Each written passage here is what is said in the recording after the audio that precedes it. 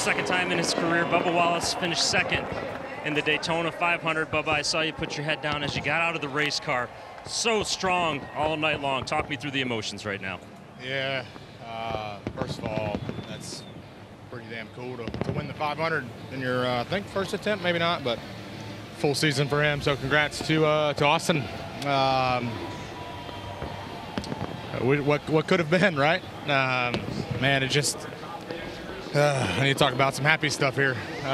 Just dejected, but the thing that keeps me up is just the hard work that we put into our speedway stuff and the hard work from everybody at 2311. Proud of them. Can't thank them enough. I knew this was a big move last year for me to go out and be competitive, and we're showing that. And so it's always the first race of the season, and you're getting through everything. But you know, when you come out of the gates like that, it's empowering. It's encouraging. So thank you everybody back at the shop.